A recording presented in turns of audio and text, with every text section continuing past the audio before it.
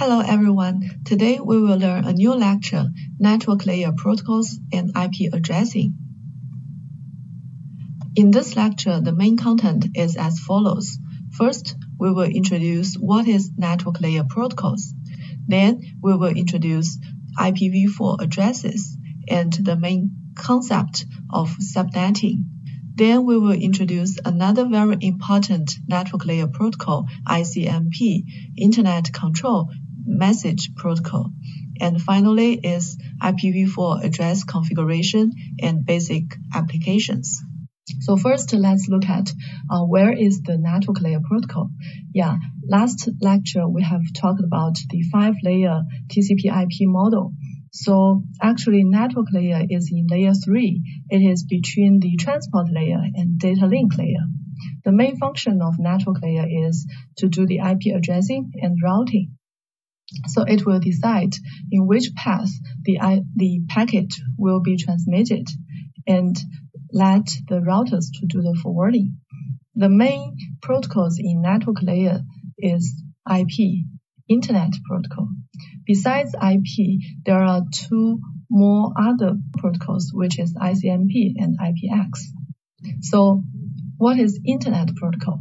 Actually, Internet Protocol is a core protocol in TCP/IP protocol suite. So TCP/IP protocol suite includes two core protocols. One is IP in network layer. Another one is the TCP in transport layer, right? So the Internet Protocol actually defines and describes the format of the IP packet. And usually, we frequently mention IP actually not only refer to this protocol, it also refers to any content related directly or indirectly to the Internet Protocol. So if we look at the function of the Internet Protocol, there are mainly two functions. First, they provide the logical address for devices at the network layer. So the logical address actually is not the real physical address. It can be changed if the device moves to another network. And the second function is it is responsible for addressing and forwarding. Okay, and there are mainly two versions of IP, IPv4 and IPv6. Actually, IPv6 is the upgrade of the IPv4.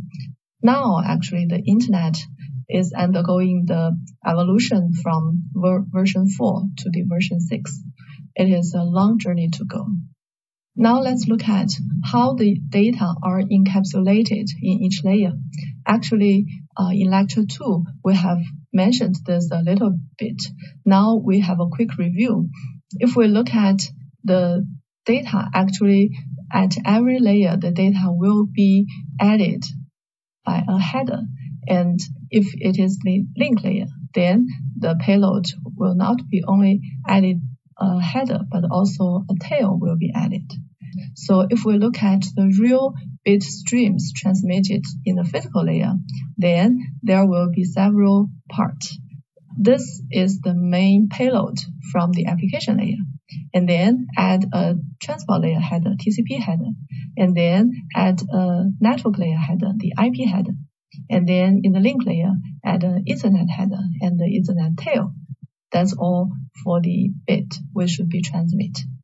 So encapsulation is defined as the process in which data are transmitted from the top to bottom along this protocol suite. And it is being added with headers and tails. So that's the definition of encapsulation. So now let's look at the detailed format of the IPv4 packet. So we have said that the network layer will add an IP header. Then how long is the IP header and what information are included in this IP header? Actually, it is shown in this figure. And the informations included actually are the version, whether it is version 4 or version 6, and header length. Because in the header, sometimes there are optional domains, so the length is various. So we need to define what is the real length of the header, and then type of service, and then the total length. This is the total length of the whole packet, not only the header. length. And then we have the identification, flags, fragmentation offset, which is used for the packet to do the fragmentation and assembly. And then we also have this TTL, the protocol, the checksum, and source destination IP address.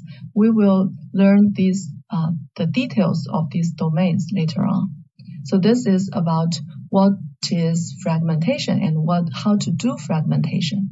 Why do we need to do the fragmentation? Because sometimes the packet from the upper layer is very large, but the lower layer, the link layer, cannot transmit so large packet. So the packet should be divided into several smaller fragments.